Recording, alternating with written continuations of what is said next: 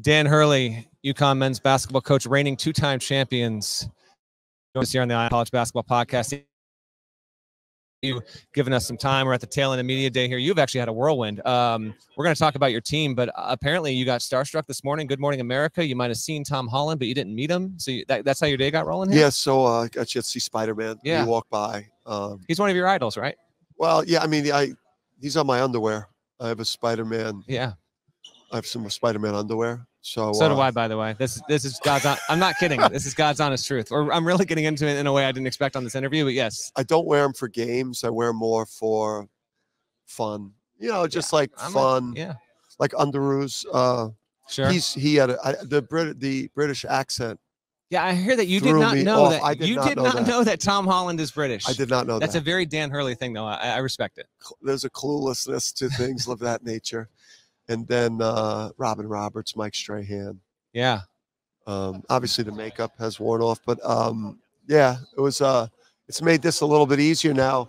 It's not as intimidating. Oh, Robin you must Roberts be thrilled. I know. Matt. Come on, this is I mean, come on, Matt. off a cliff. Yeah, I know it's not even close there. Let's just get this out of the way to start, okay? Mm-hmm. Last year I ranked you 13th in the preseason. I was wrong. I think this is now the 10th time I've said this on record or privately to you that I was wrong. Mm-hmm. I've ranked you 4th heading into the season. To me, that's a very fair ranking. You bring back one starter from a two-time champion, giving you and your staff credit for your culture that you've built.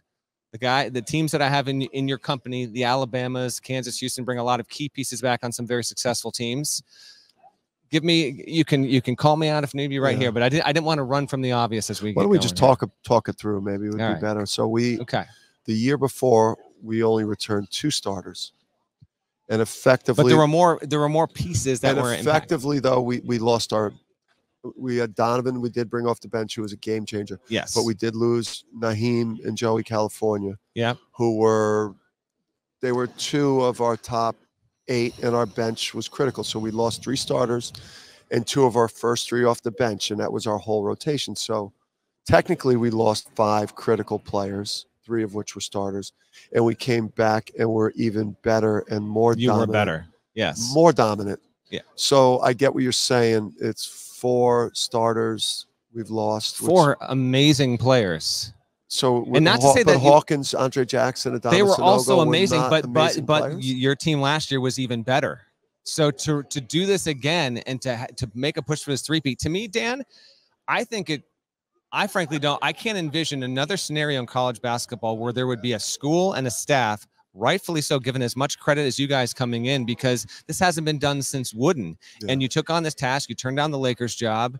Do you feel right now, as we are on the precipice of the season starting, do you have the same feeling? Maybe you had 2 different feelings entirely for the past 2 preseasons, but what is your feeling right now with this group versus what the previous rosters that you had? Yeah, I listen. It's a lot. I mean, to lose 7 NBA guys and 9 rotation guys, and to be banking as heavily as we are on our ability to have players increase the role that they had the year before, or to develop like freshmen that in solo ball, Jalen Stewart, Jaden Ross, like to put the amount of expectations that we're going to put on some unproven players. Mm-hmm. Now, Jalen Stewart obviously helped us in the Big East tournament.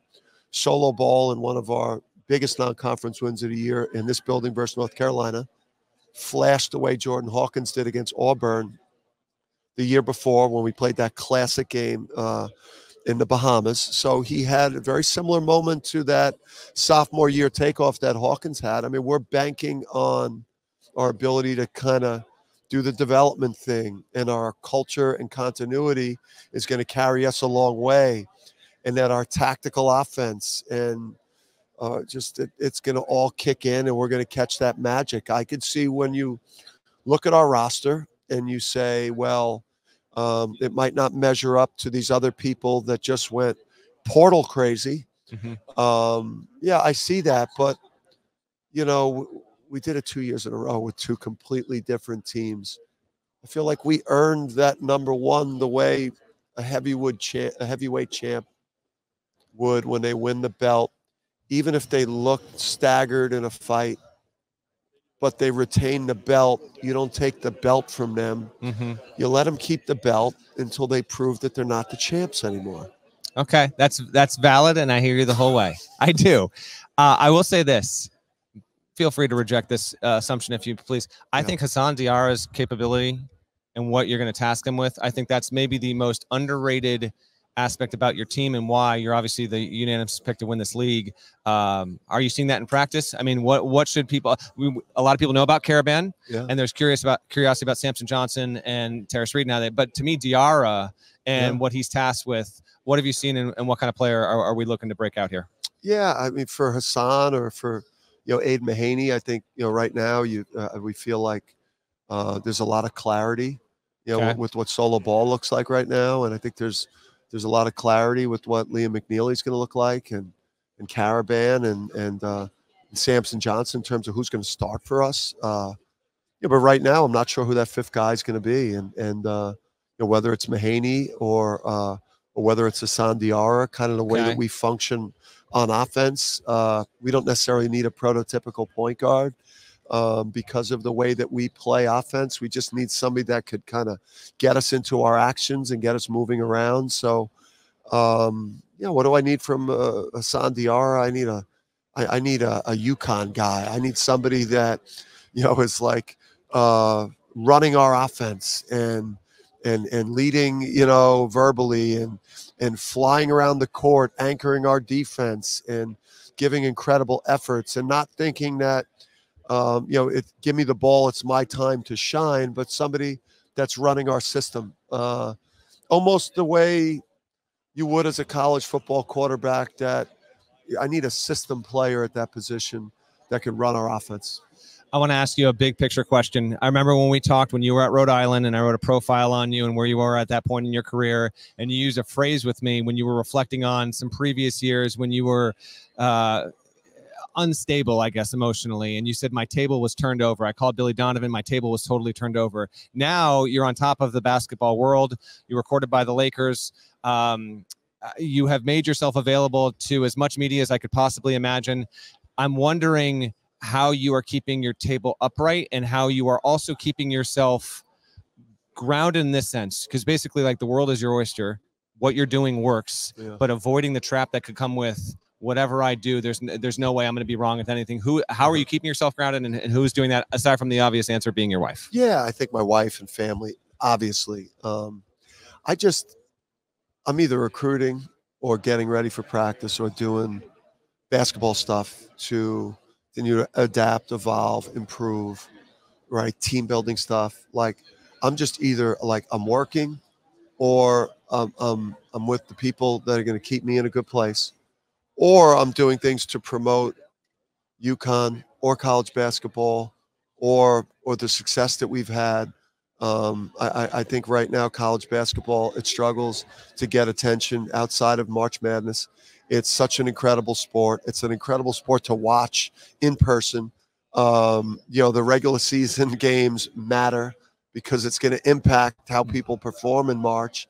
And I think I'm just trying to be myself. I'm trying to be authentic. I think in particular, people like me in coaching, people that coach players hard and have high standards and hold people accountable. I think we do so much these days to create such a soft dynamic in sports and with men in particular, that I feel like it's my responsibility to not only love my players and have relationships and have trust, but also like coach them hard, hold them accountable, make them tougher, make them better. I feel like I got a responsibility in our sport to be outspoken and to let people know who I am and to draw attention to college basketball. I appreciate your time, Dan. Thanks so much. As we get you out of here, I'm just curious. It was a late one. Did you peek in on the Lakers game debut last night? Just to look at it? I did in a weird way, like just to see, like, what's going on? I did a little bit, but more so. JJ's been running. JJ's been running some good stuff, and I had an idea of what his style would look like. Okay. And it confirmed that he's going to be very successful. I appreciate you, Dan. Good luck. We'll see you soon. UConn Huskies chasing a championship, a third straight season coming up.